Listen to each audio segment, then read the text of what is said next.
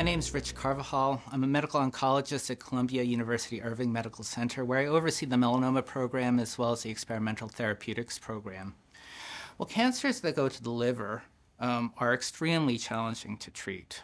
You know, if we look at any cancer, whether it's pancreatic cancer, colon cancer, uveal melanoma, skin melanoma, if it goes to the liver, it is invariably harder to treat. Overall survival that we see in these patients is inferior to patients who don't have liver disease. So TriSalus tries to address these challenges in two very unique ways. One, it has a technology called a pressure-enabled drug delivery system through this TriNav catheter, when it can use pressure to infuse any sort of drug or therapy into the liver, into the tumor. And that allows for greater saturation of the organ as well as the cancer with whatever drug needs to be infused. The second piece is that they specifically address the immunosuppressive microenvironment of the liver by using a drug called SD101.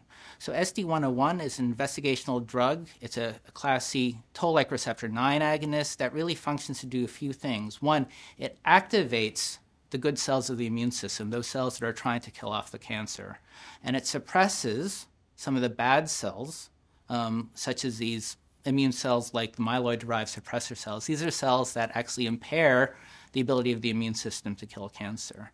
TriSalus has a series of clinical trials now looking at their pressure-enabled drug delivery system, a drug called SD101, which is a toll-like receptor 9 agonist, in combination with checkpoint blockade in patients with various cancers, including uveal melanoma, hepatocellular carcinoma, liver cancer, and intrahepatic cholangiocarcinoma.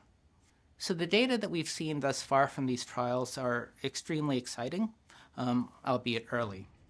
So what we're seeing is that treatment with SD101 is able to do the things in the liver that we expect to see. That is, we're seeing activation of the immune system, we're seeing suppression of the bad immune cells, these myeloid-derived suppressor cells.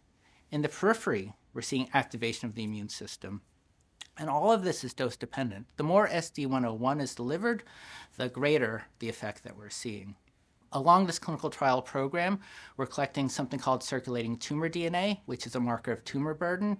And very intriguingly, we're seeing suppression of circulating tumor DNA in some of the patients that we're treating with this combination therapy.